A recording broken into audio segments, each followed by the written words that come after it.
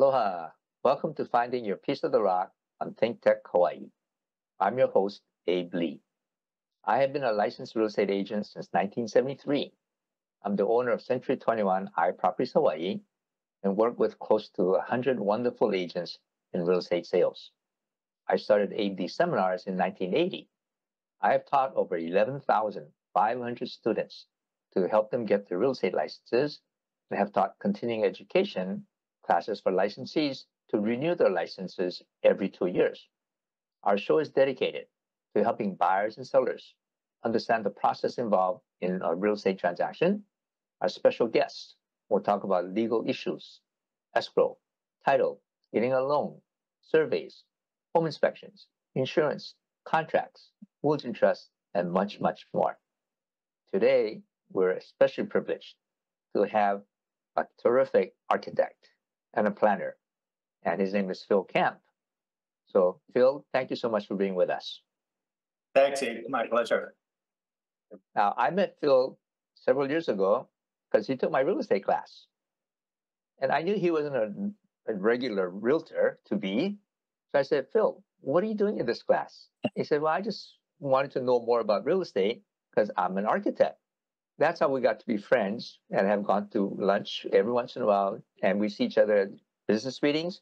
So I thought, I'm going to have Phil on my show because he's got some really interesting things about his work and how it affects housing. So Phil, tell us a little background about where you grew up and your education and how you got involved in architecture.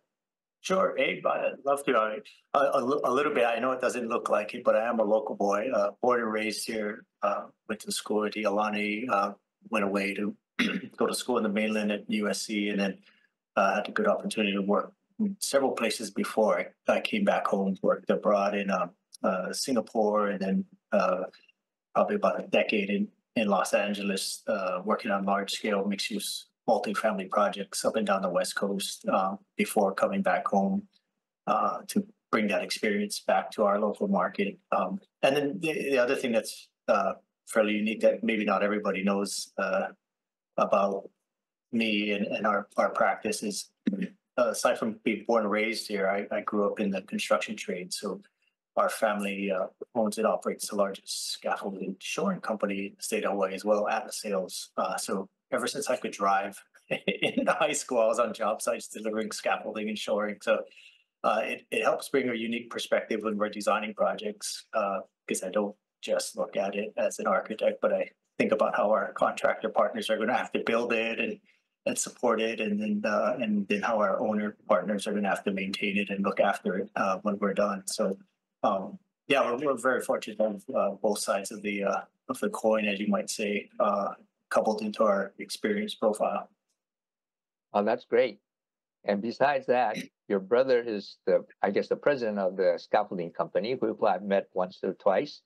But your sister-in-law, she's really famous in the real estate lending business, Kathy Camp. Kathy's at CPB these days. So both my brothers run the day-to-day operation for our scaffold operation. I'm still an equal partner, but I'm not on the day-to-day ops. Obviously, I have my hands filled doing architecture. But sure. Yeah, we're very fortunate to have everybody other than me, maybe Akamai family members that are understand design and the construction industry. And your wife is also a partner with you. So she has her own claim to fame in her field of business. She is. She's my partner in more ways than one, but she's a very valued partner for Hierarchy. So as I mentioned, from Southern California, that's where I met her. So her family, which is a partnering team to our team here in Honolulu, she grew up doing a lot of mixed use, but more specifically, a lot of civic and industrial institutional buildings of schools, a lot of things that engage with the community. So we really make a pretty unique combo where I do a lot of the mixed use multifamily and office industrial. She'll do the civic, institutional, and public outreach and engagement. So helps make a well-rounded team when we try to help our client partners. Great. Now, as I looked at your website, it talks about focusing on sustainability and the importance of ongoing education to be able to use these tools and resources to benefit each project, large projects and their impact on the housing market. So can you amplify on that? On the sustainability front? Well, yes, and the importance of ongoing education. Yeah, all of it. I mean, as you know, education is a huge part of what you do. I was fortunate enough to participate in your classes, learned a lot. I always look at it as putting more tools in my toolbox. So not just understanding fee and title ownership, and because we have unique real estate rules here in Hawaii, and even though I was born and raised here, it's always good to know more about it so I can help our local partners. But on the sustainability front, we just think it's really important.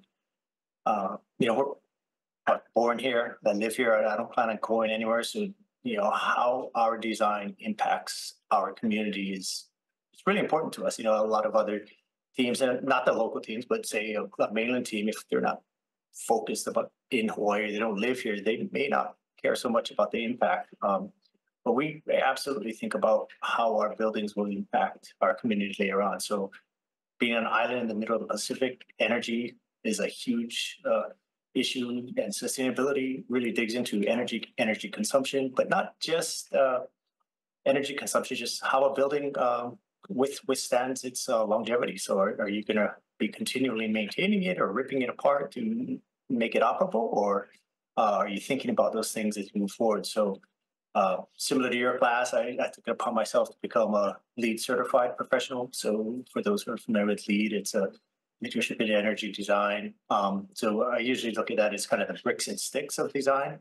I'm also a WELL certified professional. So WELL is related to health and wellness. So where LEED focuses on bricks and sticks, WELL focuses on the people and the occupants within. So, us humans.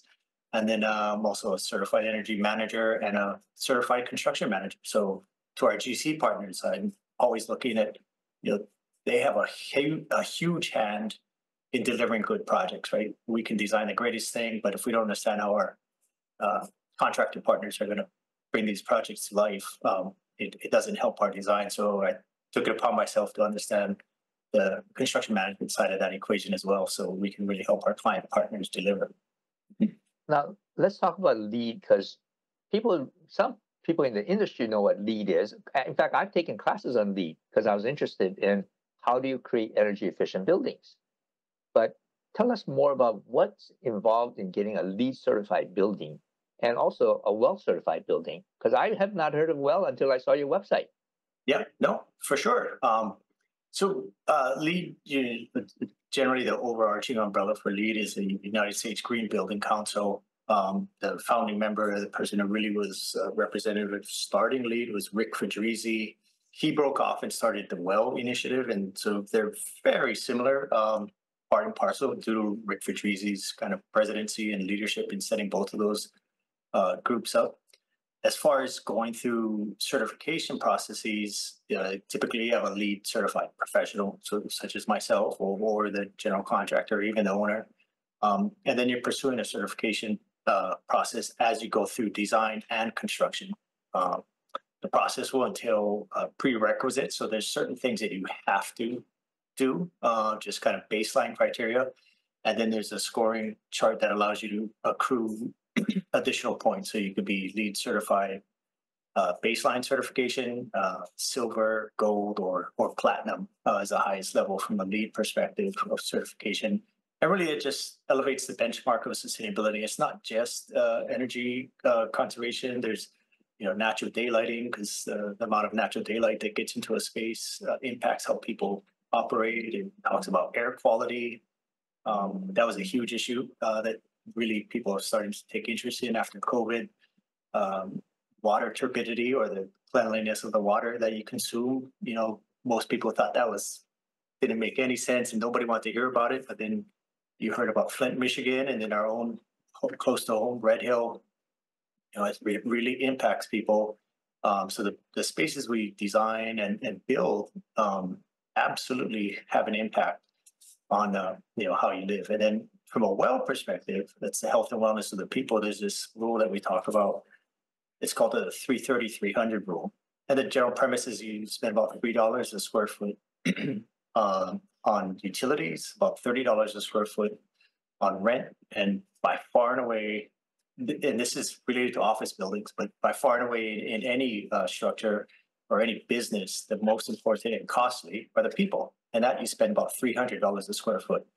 So when you're looking at things and if you're saying, hey, I want to conserve energy, that's great. We're all for that. But that's turning the knob, that's the $3 a square foot knob, right? But if you can increase the health and wellness of a building and make it better for the occupants, reduce sick days, make them more attentive when they are, at work, that's turning that $300 square foot knob. So if you can improve the user interface and just the work experience of your employees, there's absolute economic returns on that. So that's where the well component comes in, is focusing on the people. So now you're saying there's a gradation system. You're talking about silver, gold, and platinum.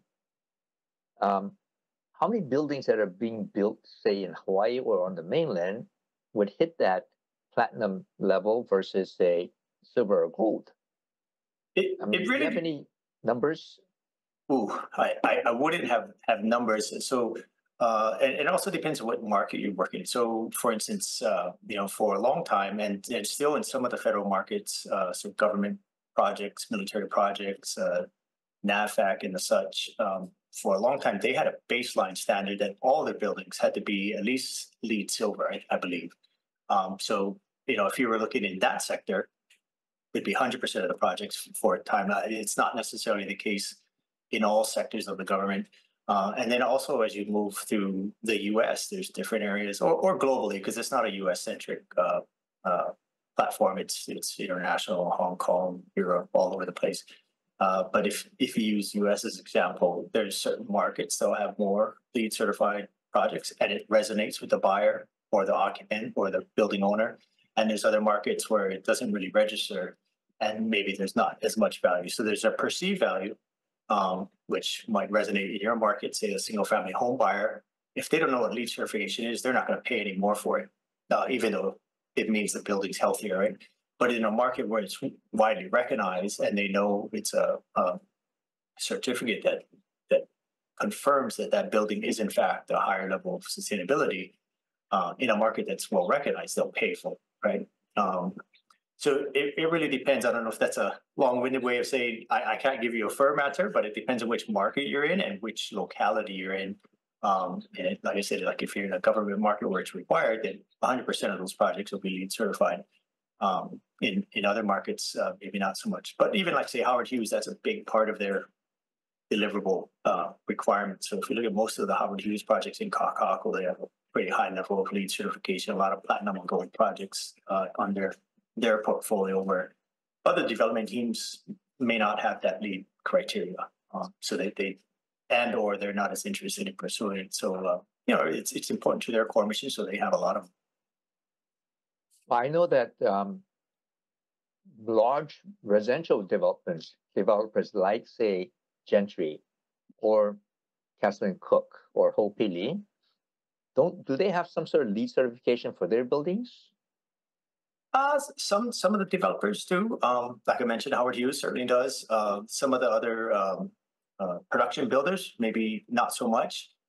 And then there's other instances, like say you're doing 201H project, affordable housing projects. The state will mandate or request sustainable certification of some sort. Typically, LEED is usually the most recognized.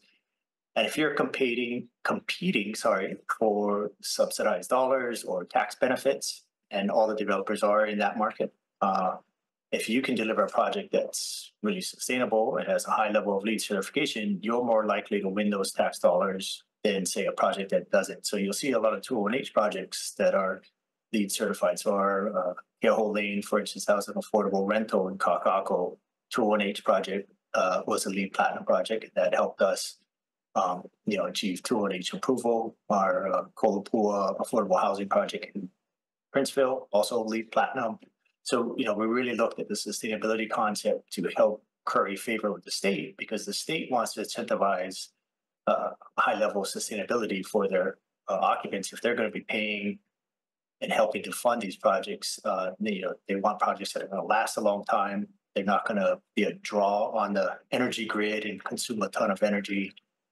So they're looking at the long game, right? I went to a seminar a few days ago, or maybe a couple of weeks ago, and the speaker was talking about how they were looking at even recycling the brown water. And then, of course, making the building energy efficient by the way they directed where the wind flow was going to be, and to reduce the air conditioning requirements or whatever. So you folks think about all that while you're designing? Absolutely. I mean, especially, and it's somewhat of a misnomer because, a lot of people say, oh, we shouldn't have LEED certified projects in affordable housing because it increases the cost. And, and that's really a misnomer. If you're thinking about it from the onset, it can be a real benefit. So, for instance, that Kolo Pool project I mentioned was a LEED Platinum project we designed. We intentionally located and allocated windows in that project as it rotated across the site, and we looked at the wind pattern so that those buildings could all be passively ventilated, so no AC, right? So, and they're still cool when they're occupied. So, when you ask someone that needs affordable housing, what's the best thing about affordable housing? It's that it's affordable. But if you go design a low cost solution that is so hot and miserable that they need to run AC all the time, it no longer is affordable, right? Their rent might be low, but they're paying a huge energy premium just to keep the place livable. So we absolutely look at that, and I think that has to be part of your affordable housing project. But at any level, if you can reduce energy and make it more comfortable, make that user experience a better one, and not depend on energy to do that, that's a great solution. So yes, we absolutely look at that in all of our projects, whether they're affordable or not. Okay, so now, Phil, amazingly, half the time's gone already. And so we only have half left. And it's a fascinating market. But you talked about for affordable housing, for doing larger projects, that is actually more cost effective when you have a higher density. And then it's going to cost less per square foot. And you have more people that can live in Hawaii and not have to go to the mainland, as we call it, the brain drain. Mm-hmm. So can you talk about one of your projects that you've done on a residential? How long did it take to get the entitlements, and then to get the permits, and then to finish the project out? Yeah, so that's a good question, Abe. And the answer is it varies, obviously, and it depends. Typically when you talk about entitlements, you're talking about getting land classified for new use. So, say something like a Coral Ridge or something like that. Those guys are working through that entitlement long before the final architects are really engaged in working with land planners and attorneys. Because in that case, you're changing a use from, say, ag land to a different zoning. In the case of, say, a Keoho Lane, most of the entitlements are there, or in fact, that was an urban infill project. So the zoning was already there, but we still had to go through what might loosely be qualified as entitlements, really more zoning approvals, because that was a 201H project. And in that 201H process, we were looking for increased densities to allow more units, and then a reduction in parking, so we didn't have to provide as much parking that wasn't necessary. So a lot of times your baseline code would require a certain amount of parking. Let's say in the case of Keoho Lane, we're immediately adjacent to a TOD stop. And even before the transit stop gets there, there's bus stops all around, and it's in the center of Kaka'ako. So the reality is people living there can walk and bike to just about anywhere they need. So building a ton of parking, it just doesn't make a whole lot of sense. So that's a good project where we reduce the parking below the code requirement, and they still don't use all the parking in that building. So that's a great example because it's so centrally located. And when the transit gets there, you would think it's going to reduce even further, right? So that stop has yet to be built, but there's still tons of bus and walking and biking opportunities, and you can walk to downtown from that location. So now, I know in our notes as we prepared for this interview, you said some entitlements could take 1 to 15 years. Yeah, so that might be more like a Coral Ridge or a Whole Feeling, or one of those. These are master plan developments, right? So they have to go through a ton of approval processes up front, and we're talking, hundreds of acres of land and massive infrastructure projects with roadways, freeway off ramps, sewer provisioning, water, power, all of that stuff. So when you think about the undertaking that has to happen before you even look at designing one single unit, I mean, it's a big undertaking, right? So those are the ones that you maybe take 10 to 15 years because there's so much that has to happen before you get to the first dwelling unit. On the, say, an urban infill product like Gill Lane or those Howard Hughes projects or any of the vertical towers in downtown, the infrastructure is there, the roadways are there, the sewer is there, water power is there, and the zoning is generally accepting of the use that you're planning or designing towards. So that sort of entitlement is different. That's more just getting your final approvals. So when you're talking about 10, 15 years, that's a huge project that you're going into. So like Hope Peely, that was sugar before that became a project, right? So you're moving from acres and acres and acres of sugar cane to building out and designing the required infrastructure for an entire community. So all the sewer, all the water, all the power, all of those things have to happen. And that's a big and heavy lift and costly lift that has to happen before you get to your first residential unit. Well, I've read on some of these larger projects, these developers had to go to court to, basically win over the ones that were opposing it, saying, we don't want this project. Mm-hmm. So again, you're adding several years and added costs to the project. Yeah, that's a huge deal. I mean, the NIMBY acronym, not in my backyard. We try to replace that with the YIMBYs, yes, in my backyard. And there's always that stigma about additional traffic, additional outsiders coming to your community. And that's where we think TOD, transit-oriented design and development, is important because it's providing the infrastructure for smart growth. So instead of building a community, say, way out on the fringes of the island, and all those people having to drive all the way to downtown to get a job, if you can develop and increase the density around a transit stop and increase the infrastructure for sewer, water, and power, to get those people moving back and forth is way more efficient. So that's where we talked about the economy of scale from a bigger project, a vertical project. I mean, you can imagine if you have 500 units and they're stacked vertically versus 500 units that sprawl out across 50 acres. Every one of those dwelling units in 50 acres would require a sewer line and a HECO line and a water line going to every one of those houses. But if you're stacking it vertically, all of that infrastructure is dramatically reduced. So you can quickly see how that economy of scale really helps, and it makes good sense when you're really trying to increase density and deliver affordable housing. So now the entitlements is that 1 to 15 years. Now, how long does it take to get a permit for, let's say, a high rise? Yeah, that's a somewhat of a weighted question, Abe. I know you like to put me on the spot with these tough ones, but no, all kidding aside, it really depends on where the project is. So if the project is already entitled, you're not looking for a zone use change or any of those kinds of things. You can probably, for a bigger project, you probably from soup to nuts going, I would say, 16 months to 2.5 years. Now that's from submitting or starting to having an actual permit.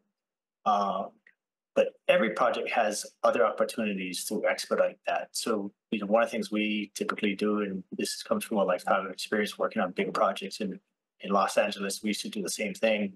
We'd break the project apart. So we'd do foundation-only permits and then vertical project permits. Same building, but we could focus and get the foundation-only permit released first, maybe say in 6 months or 4 to 5 months.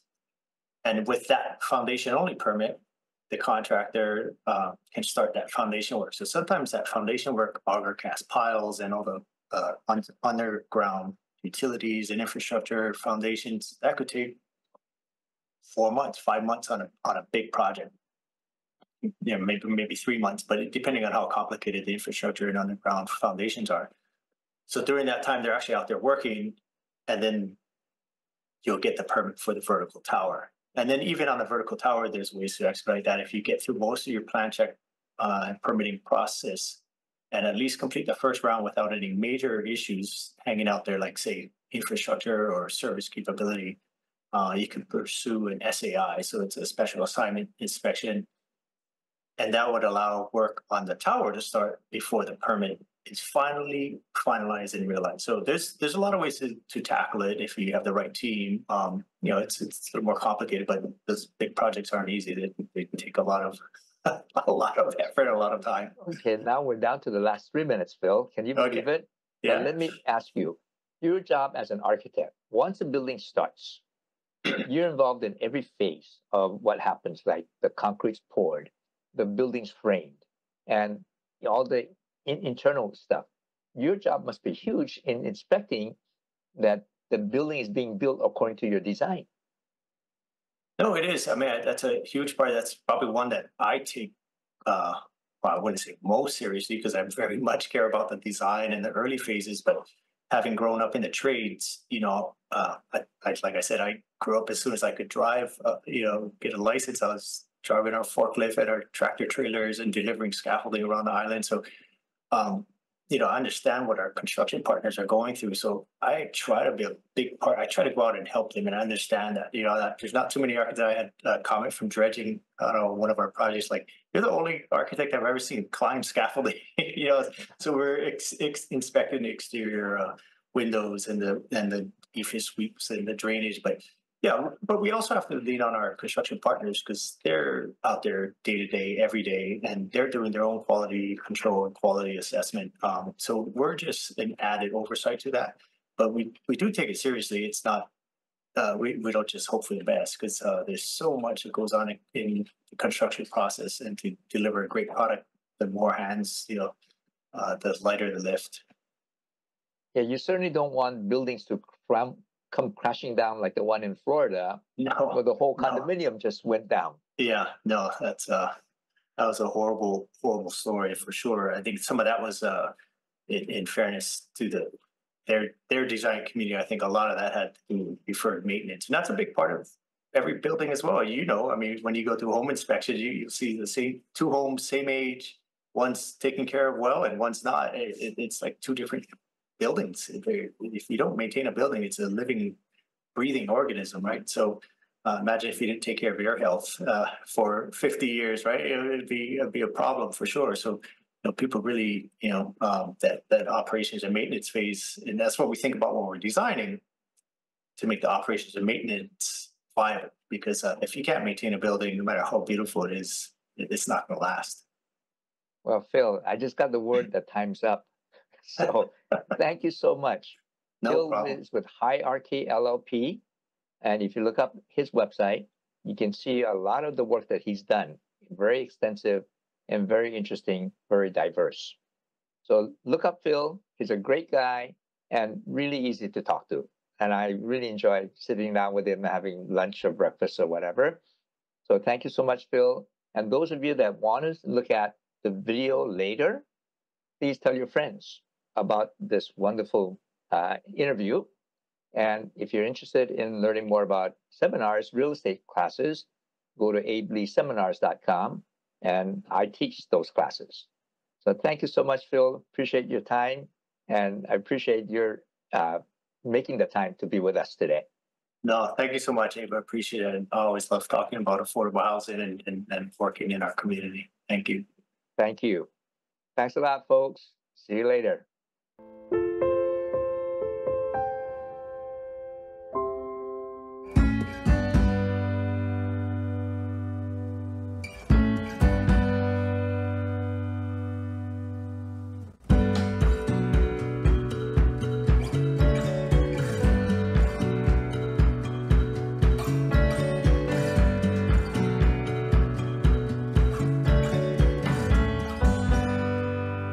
Aloha. We want to announce that ThinkTech Hawaii is moving into a new phase and will not be producing regular talk shows after April 30th. We will retain our website and YouTube channel and will accept new content on an ad hoc basis. We are also developing a legacy archive program to provide continuing public access to our content. If you can help us cover the costs of the transition and the development of our legacy archive program, please make a donation on thinktechaway.com. Thanks so much. Aloha.